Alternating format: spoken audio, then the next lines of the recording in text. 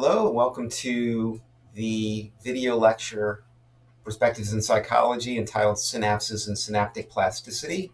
So this is the session, moving my microphone, this is the session where we'll start talking about the brain and the nervous system in a little more detail, which will set us up for understanding how physiological psychologists have studied learning and memory. And so I'm going to take you back historically, thinking about anatomists, early anatomists who were trying to understand the nervous system. The nervous system was actually far more difficult to understand than other tissue in the body. So if you look at some of these pictures up here, these are microscope slides taken from various regions of the body. This is muscle right here. On the far right here is skin cells, and I honestly can't remember what I grabbed here. Kidney, liver, could be any of those, okay? And the point I'm trying to make is that if you were an anatomist back in the 1700s or something, and at that time you had microscopes, you were able to make thin sections through tissue. You have to make really thin sections, otherwise the light won't get up through the tissue. So you're always dealing with a tiny little bit of tissue when you're trying to study it. And they had dyes, they had stains that they could apply to the tissue that would differentiate different parts of the cells so they could start to study them. And the point I want to make is when you're studying muscle or skin or whatever the heck this is, what you can see in that thin slice is pretty much everything. So muscle cells are long rectangular cells that have typically several areas of staining in them, which are the nuclei of the cells. These cells here, like a lot of cells in the body, are triangular shaped. These cells here are kind of elliptically shaped. But the nervous system, we don't have cells like that, okay? In the nervous system, and this is a video that was made that was showing off a new technique in which all of the cell membranes of the nervous system, which are hard to see through, were replaced by a clear substance. And the neurons, which are the cells of the nervous system, were filled with a fluorescent dye. So you could actually hold up this brain, it would look like clear jello, and you could see right into it, and you could see these neurons that are filled with this green dye moving their way through the nervous system. And the point I'm trying to make is that neurons don't sit in a nice flat plane, and they're not so small that you can see their whole shape in the tiny view of a microscope. Instead, neurons have parts that wind their way through the nervous system. Some neurons are incredibly large. They're connecting from one side of the brain to the other. They're connecting from the one side of the brain all the way down into the spinal cord. So there's no way to cut through a section of nervous system, put it under a microscope, and understand what you're looking at. This part of the video here shows a part of the human brain that's been applied with the same technique where all the cell membranes have been replaced by a clear substance. So you can literally hold up this part of the brain and look at it with the naked eye. And different types of cells, using some fancy neuroscience techniques, have been filled with different colored fluorescent dyes. And this is actually human hippocampus here. So even within the hippocampus, it would be very difficult to study the connections of, well, it'd be very difficult to see a whole neuron and then how that neuron was connecting to other neurons within the brain in days before this kind of technology, meaning in days before 1990 or 1995, whenever this technology was invented. So the nervous system was very difficult to study. And in fact, that led to debates about whether the nervous system was different from skin, muscle, liver, kidney, in that maybe the nervous system didn't have cells. So for a long time, many people argued that the nervous system is just one interconnected web. There aren't individual cells, and that's why we feel like we're one person. We feel unified. We don't feel like we're composed of lots of individual cells. And so there were people who strongly believed that that was the case. And it wasn't really until the late 1800s, even early 1900s, that the controversy was finally settled, that we had good enough stains, good enough microscopes, that it became clear that the nervous system, like other tissue in the body, is composed of individual cells, but those cells have very different shapes than rectangles, triangles, or circles, and that those shapes were really important to understand in order to understand how neurons functioned. So the human brain consists of about 86 billion cells called neurons, plus another 86 trillion cells called glia cells. Glia cells are from a Latin word that means glue, because to early anatomists who could see these glial cells would often either wrap around neurons or they would send extensions that would wrap around blood vessels and would sort of combine, seem to hold neurons together and hold neurons to the blood vessels, etc. So glial cells were kind of written off as structural support early in the anatomy of the nervous system. We now know that glial cells have a variety of functions, but it really is the neurons that do the work of processing information. So we still believe that neurons are the primary cell type of the nervous system that would do interesting things that would be related to behavior, and that glial cells, in addition to offering structural support, offer a variety of support, like removing waste products from the nervous system, feeding neurons by bringing them energy, and doing various roles in making sure that the environment of neurons is conducive to the neuron's primary job, which is sending electrical signals to one another that will eventually result in some sort of behavior. So that's what makes them interesting to psychologists, right? So if you look at this picture of human brain here, which has been cut horizontally, and you look down, there's sort of three different types of things that you can see here. There are spaces in the nervous system, here and here, which are called ventricles. There's also one here. So these are the lateral, you don't have to know this, but these are the lateral ventricles. This is the third ventricle. These are parts of the nervous system that are full of fluid called cerebrospinal fluid. And they're very prominent structures that you can see on MRI images of the human brain. More importantly, you've got these brown areas and these white areas. The brown areas are called gray matter.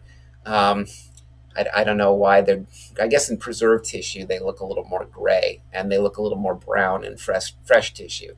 And then the white areas are called white matter. So if you've heard the terms gray matter and white matter, it's referring to these color distinctions that you can see with the naked eye. But we'll see in a few slides that the areas of gray matter are one part of the neuron, the cell bodies and the dendrites, and the areas of white matter are another part of the neuron, which are called the axons. And we'll see what those parts of the neurons are in a little bit. The reason that white matter looks white is not because axons are white. Axons are brown, just like the cell bodies and dendrites of the neurons are. But the axons are wrapped in an insulation, which is created by these glial cells, and that insulation looks white to the naked eye. So that's just gray matter and white matter. But where you see white matter, you know those are connections. This is a very, again, you don't have to know this. We're not doing any brain anatomy in this class, other than the areas of the brain that we mentioned that are related to memory, which we like hippocampus, and we'll talk about some other structures as well. But this big, thick area of white matter here is called the corpus callosum, and it is the part of the brain that connects the right hemisphere to the left hemisphere and the left hemisphere to the right hemisphere. And you can see lots of other white matter tracks here that are carrying information from one part of the brain to another or from the brain to the spinal cord. This stream right here is called the internal capsule, and that's white matter that's taking information from the brain and sending commands down to the spinal cord that would be involved in movement. And we're kind of going to talk about those commands a little bit in today's class. Okay, so there's 86 billion neurons, and neurons, that means that neurons are separate from one another. There are cells, they don't actually touch one another. And so although neurons are capable of generating these electrical signals called action potentials, which you read about in your reading, once that action potential, that electrical signal only works within the neuron.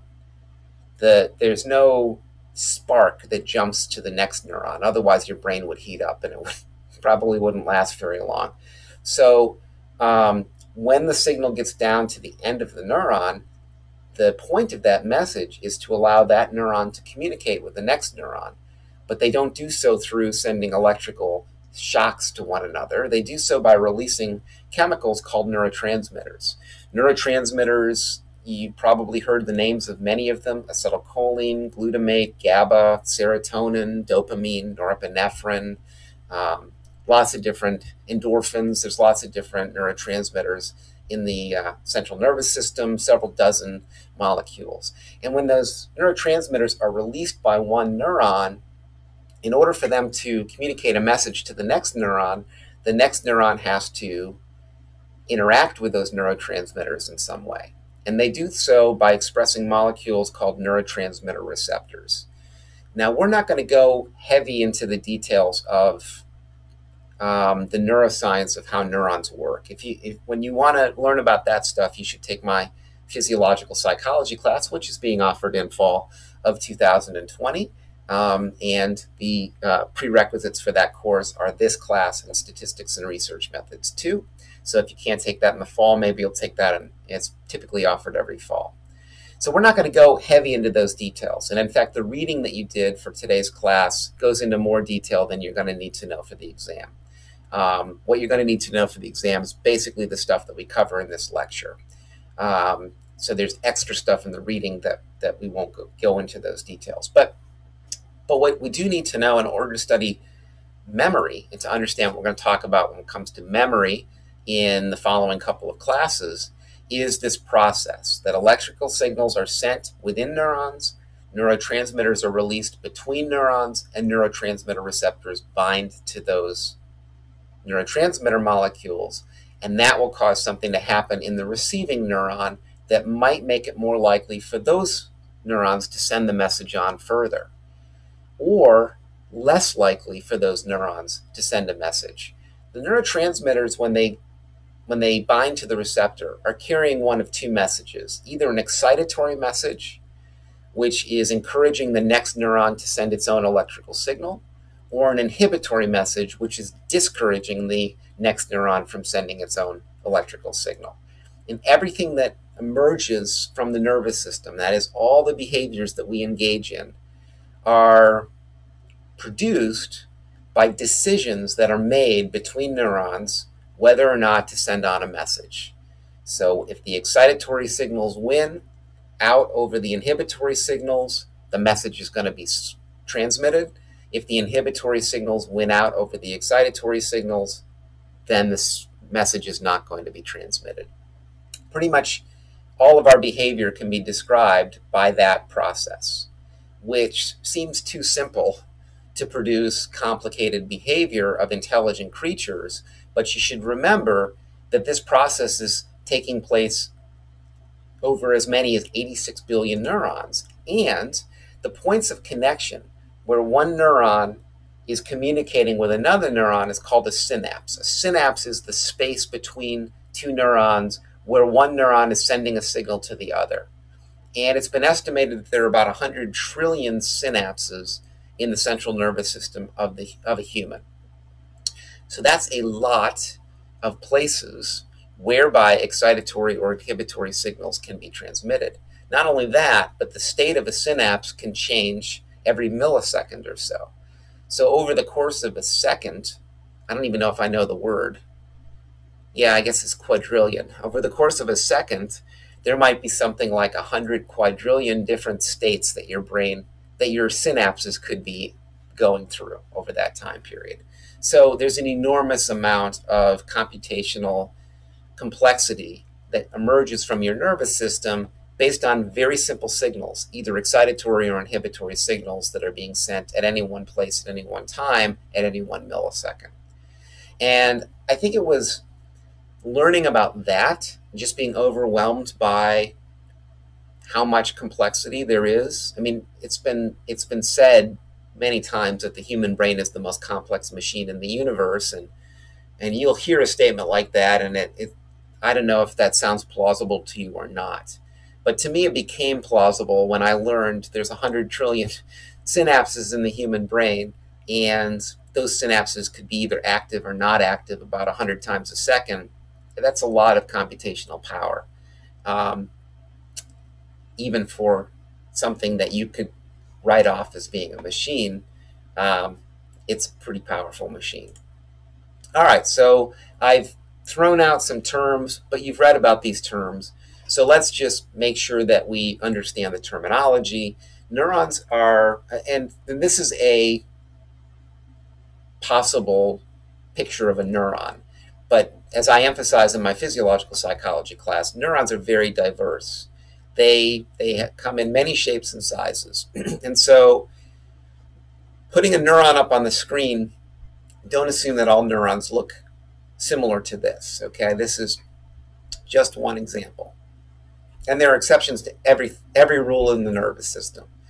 However, and even here I qualified most neurons. Most neurons have four major domains. And it really is most neurons. I mean, almost every neuron has these four domains. There are exceptions, but it's generally true. And those four major domains are the dendrites. The dendrites comes from a word meaning tree, because I think it's a Greek word meaning tree, because it looked like branches are coming off of the neuron. If you can think of this part of the neuron here, this triangle with a nucleus in the middle, as looking like other cells, then neurons seem to be different because they have this long thing coming off of them and these branches coming off of them. And it's those parts that it would be very difficult to see under a microscope without some fancy techniques being used. Okay, so these things look like branches. They're called dendrites. This is where information comes into this neuron. So this is where the neurotransmitter receptors would be located. And if I can go back for a second, if you remember the math here, that there are 86 billion neurons, but 100 trillion synapses, that means each neuron itself has more than 1,000 synapses on it. Okay, so that's where these 1,000 synapses are. It's mostly on dendrites. And there may be lots of different connections coming from different neurons. It could be hundreds of different neurons sending information to this one cell. And so to have enough space to listen to all of these inputs, these dendrites grow out to provide places for other neurons to come in and communicate with them. Some neurons receive lots of input, and so they have massive dendritic trees, as they're called. And some neurons have a more restricted amount of input, and so their dendritic branches are going to be fewer in number, like this neuron here that's pictured.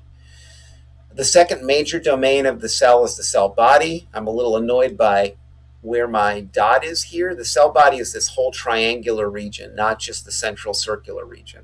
But the cell body tends to be similar to other cells in the body, in that there's a nucleus, there are other things that you might have heard about in high school or college biology classes: endoplasmic reticulum, Golgi apparatus, mitochondria. All the organelles of a cell are found, of a neuron, are found in the cell body, along with the nucleus, which is where the DNA chromosomes are located. The third major domain is the axon. Axons can be extremely long. So you have a neuron that has its cell body in the bottom of your spinal cord, and an axon that reaches all the way down to the muscle of your big toe. So that's like 2.5 foot long neuron.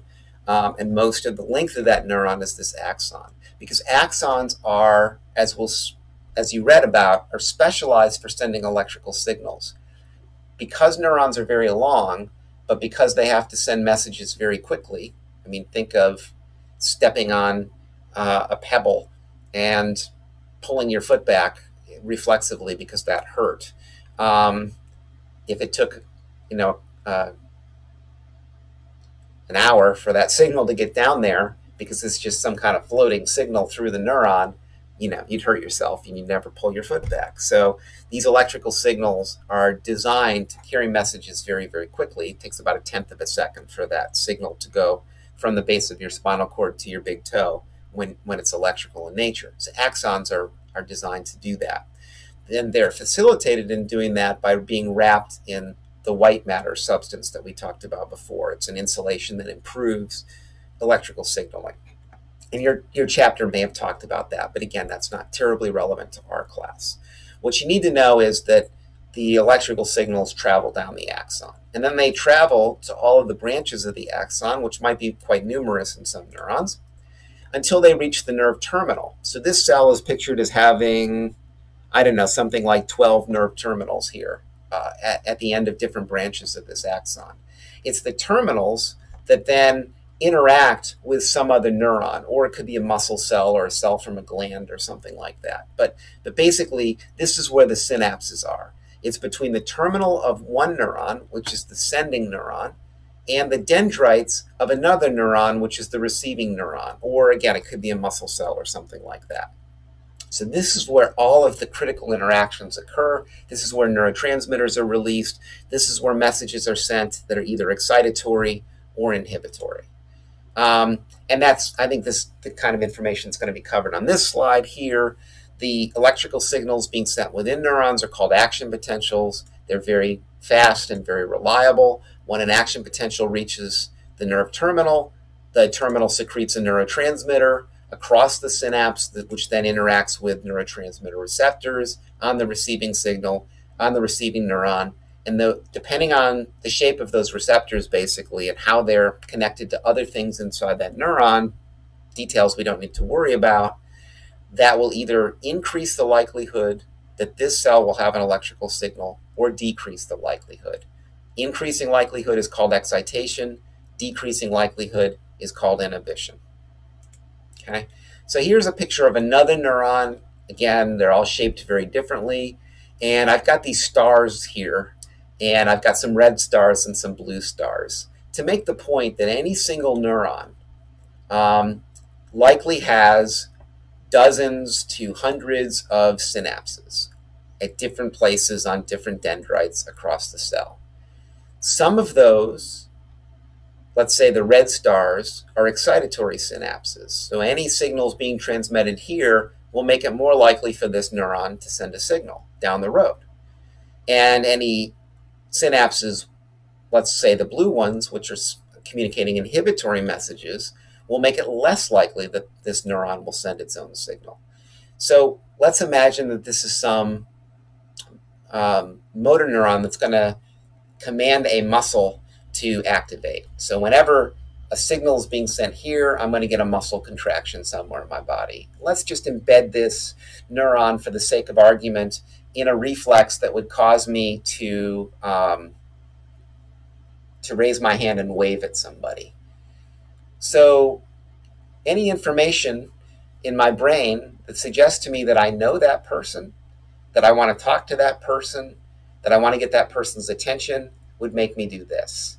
And any information in my brain right now that would make me think I don't know who that person is, or I don't want to talk to that person right now, would inhibit my behavior of waving my hand.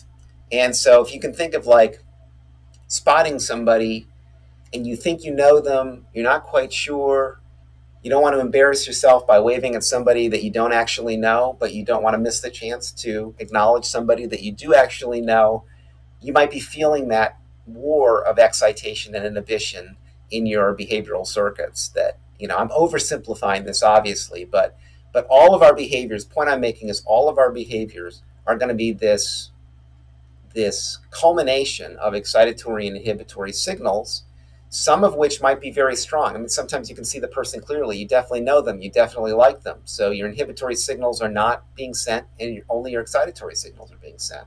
No problem. Other times it may be very clear. I don't know that person. So only your inhibitory signals are being sent, no excitatory signals. But other times it might be unclear. I think I know that person. That person kind of looks familiar. Kind of want to talk to that person.